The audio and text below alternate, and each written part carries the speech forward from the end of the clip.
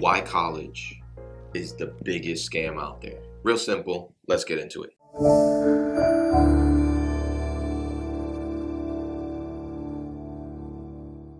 Okay, so we know this, that growing up, at the time of shooting this video, I'm 35 years old. So I remember growing up and being in situations where everybody was like, go to college, go to college. You have to go to college. You absolutely have to go to college. What do you want to do in college? What college do you want to go to? It seemed like the only route. It seemed like the best route to go. And that's what I'm sure most parents want for their kids. They want their kids to be able to be financially stable. Now, with me, I'm a college dropout now, by the way, and I run a six-figure online business. It worked out for me. But at the time, I went ahead and I got a scholarship, about 75% scholarship to the University of Central Florida, and I dropped out about 1.5 to 2 years into it. I got lucky. Now, I know some of you might be out there watching this right now with what we call, I'm gonna bring this up on the screen here. I'm gonna attempt to, right? I'm trying to make this as simple as possible, but it might work, it might not, but let's put it up on the screen here. Lots of debt, an enormous amount of debt. So what's crazy to me is that you're 18, 19, 17 years old, and most people at that age, most kids at that age, don't have any financial know-how. I know I didn't. And you know what's funny is that I don't remember not one time in all of the years of schooling did we talk about money. It just was not talked about at all. What school do you go to where in elementary, middle, high school, they're teaching you about balancing a checkbook or managing your finances or how your living expenses shouldn't exceed more than 30% of your annual or your monthly income, right? Where you should keep your debts low, or even using debt to create more income, right? There's all kinds of avenues. That's why there's all these, this is a multi-billion-dollar industry around debt and money and all that stuff, right? Financial know-how, none, not one. But you will learn how to do calculus, and you damn sure will know how to do some geometry and learn about some shapes. So you're going into this situation. You're coming out of high school. Let's say this is the timeline. This is high school. High school. This is you. Yay, I graduated. Oh my God, I'm so happy. Got some big ears. Little neck. Need to hit the gym. All right? That's you right there. Yay, happy. Guidance counselors, family, everybody telling you, go to college. What college do you want to go to? It's this big event. I mean, I live near one of the biggest colleges in the country. I see it all the time. Every year when new students come in, I'm just like, damn it. Oh, this is a freaking casino over here, man. They're just making a killing. You, Joe, you don't have the money. You don't have what it costs for a degree. $40,000 plus for a 4-year degree, okay? That you gotta pay for it every semester. Your name's Joe, and you need to go get what? Financial aid, which is a fancy term for a loan. Low interest loan. Nonetheless, it's a loan. So now this loan is going to be 40K plus. Easy, 40K plus for a 4-year degree. Maybe 50K, 60K. I want you to ask yourself something. And this is something I realized while I was going to school and doing the classes, paying the money, working my butt off to be able to accomplish this. And I sat there and I told myself, why am I doing this? When I had my epiphany moment, right, with a moment where, you know, the curtain opens up and you see what's back there and you're like, what the hell's going on? I was working at Walmart, going to school at the same time. Walmart was my first job. I'm working there.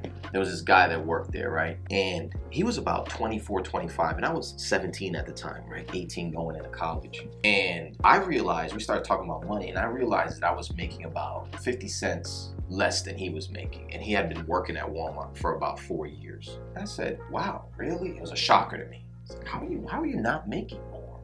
He goes, yeah, man, well, you know, it's just the way this company is. And my degree's not paying off.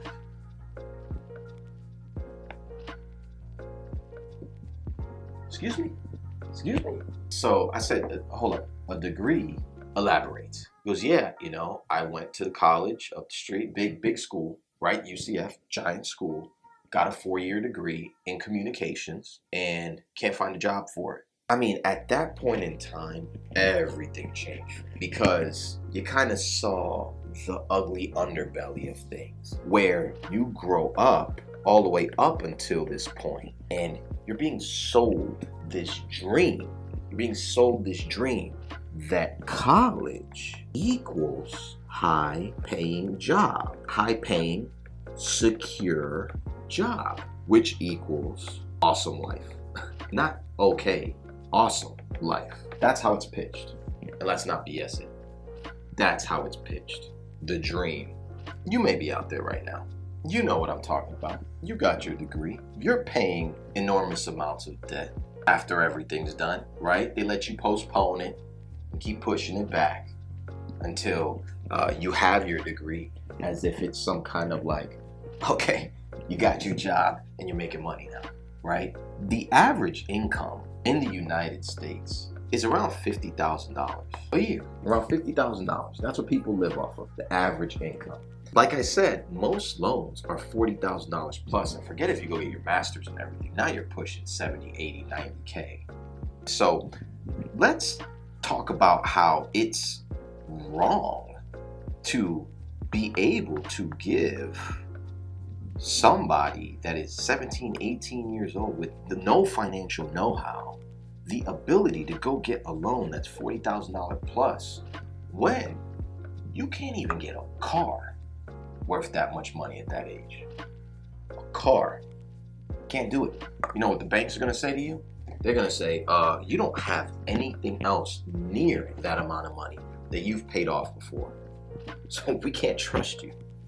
But the school system, college, will gladly do it. And then within the normal school system, the public school system, this is pitched consistently when you get older. Let's say you're younger, right? And for my people that are, outside of college, or they're in their 30s, right? Or they've graduated already, they know the only real way to get to the point where you make significant amount of income, where it's unlimited, is to be an entrepreneur. Have your own business, unless you go into some high-paying profession. I'm a big proponent of that. If you're going to go to school, do something technical, right? Go become an electrician, a dentist, something technical. Nonetheless, if you become a dentist, usually you're working under somebody as an apprentice, and then you open up your own practice. So now you're a business owner. Real simple. This country is built off businesses. It's capitalism. It's a capitalist country. So who benefits the most at the end of the day? It's the businesses. So you going to school and paying and going and getting a $40,000 to $70,000 debt to potentially, maybe, if you're lucky, get a job that pays you $50K a year. No guarantees. I'm in the coaching space. So I teach people how to build online businesses. And I hear it a lot. What's your guarantee? What's your guarantee? I have one. But what's your guarantee? What am I guaranteed if I spend, a few $1,000s? What am I guaranteed? But when you're spending $40,000 to $70,000, what are you guaranteed? You know what you're guaranteed? A piece of paper with some kind of seal on it that says you know how to study and take tests. Because that's how employers look at it, right? I've hired people in the past, right? That's what it looks like. And it's not as valuable as it used to be because so many people have it. So now you can't just go get a 4-year degree. You got to go get the master's degree. And after the master's is the doctorate. And you got to... I have clients that I work with that have doctorate degrees and hundreds of thousands of dollars of debt.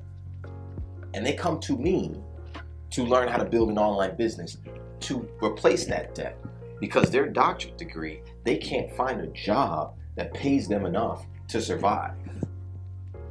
but you still owe that debt. And it's the one debt you can't go bankrupt on, so you can't escape it. There's no escaping it. It's not a car, a house, foreclosed, you don't go bankrupt, let me start over. This is life. You're stuck with that one. So my point is, you better be sure you know what you're doing. There's people that take a couple years off. Hey, let me take a couple years off and feel it out and go get a job. Everybody hammers that. What do you mean you're gonna take a couple years off? That means you're getting a couple years early. Take a couple years off and figure out what you want to do. And really think about that. Don't believe me? Look it up. I'm not making this stuff up. Look it up. I got out lucky. I got out lucky because I've been coaching for a long time. I've been making money online for a decade now. I haven't had a job. I've been coaching for half of that, okay, helping people make money online. And I've talked to a lot of people on the phone, and the situations are very, very similar.